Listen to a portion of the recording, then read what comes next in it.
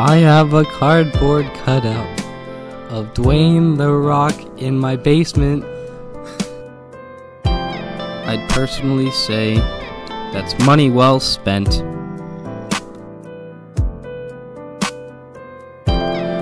Filled my editor's basement with 3 tons of cement.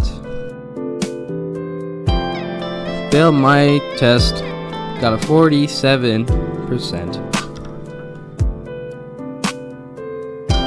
Fell face first into an open pickle jar. My skull got caved in by a metal crowbar. I have no clue on how to play the guitar. Hit a concrete wall with a rental car. I was inside a car garage and it collapsed. I died. I dropped it down the Grand Canyon. I broke my hydro flask. I slammed arm in a car door. I walked into a gas station bathroom but forgot my gas mask.